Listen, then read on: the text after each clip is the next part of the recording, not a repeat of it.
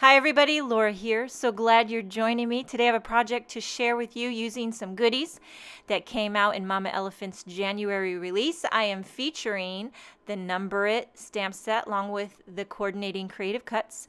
So I've got my dies right here, or the creative cuts, however you want to call it, potato. Some people like to call them creative cuts. Some people like to call them dies. Whatever works. So I ran it through on some craft cardstock.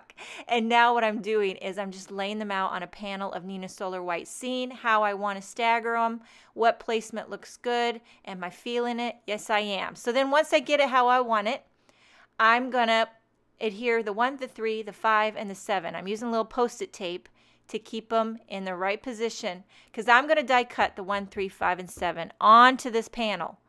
And then I'll take the 2, 4, 6. Every time I say that, I just want to break out into a cheer, like 2, 4, 6, 8. Who do we appreciate? Mama Elephant. Hey, hey, Mama Elephant. I am so sorry. I just cannot resist. Whenever I hear 2, 4, 6, 8, I automatically break out into cheerleader mode. It just happens. It just comes right out of me.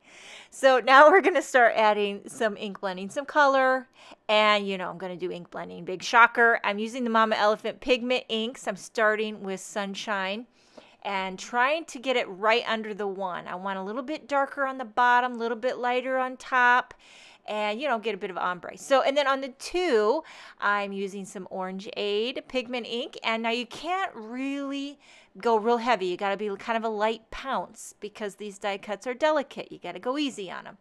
And so then we'll move on to the 3, and I'm going to pull out the Lollipop ink. Now I'm using my Post-it tape to kind of mask off under the 1, under the 5. I only want to get the Lollipop under the 3. You following me? Sorry about my Fraggle Rock hairs getting in the way. I swear I'm trying so hard to not get my hairs in the way, and every time there's my hairs. There they are. I'm telling you, I've tried everything. I've moved my camera up higher, moved it lower, moved it forward, moved it backward, and still my hairs get in the frame. I don't know what to do. So let's just ink blend our way through this issue. Okay, so we did the Lollipop. Now for the 4, we're going to pull out a little Tutti Frutti.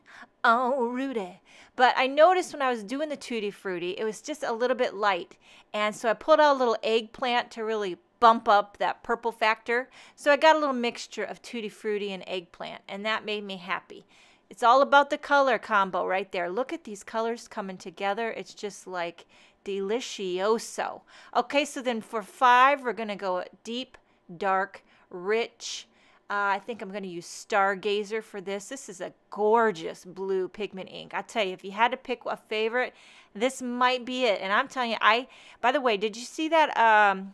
I did a color. I asked people to leave me comments for Blog Hop. I did, and I had over 500 comments, and people had to tell me what their favorite color was. I don't know if you saw the pie chart, but by a mile, blue won. Blue was the favorite color amongst, if I put it in a pie chart and it had like over 100 votes, blue was the favorite. Now, I personally would have voted for green, but I tell you what, these pigment inks, this Stargazer blue, it's the bomb. Okay, so once you get all your ink blending done, you got to pop up the panel.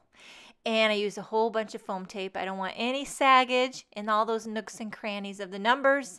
So we're popping that up. And then we're going to take the 2, the 4.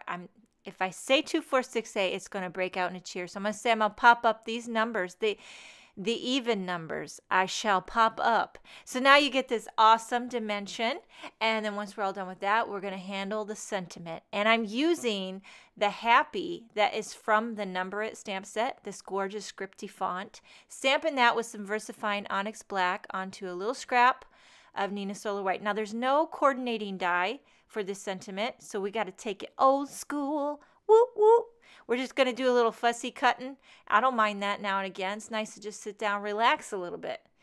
Or if you like to stand, you know, whatever tickles your fancy. If you like to stand and fussy cut, if you like to sit and fussy cut. Like right now, when I do my videos, and most of the time when I craft, I stand. But when I color with Copics, I like to sit. So it's very complex. You got to find out what works, you know. And so with fussy cutting, it can go either way.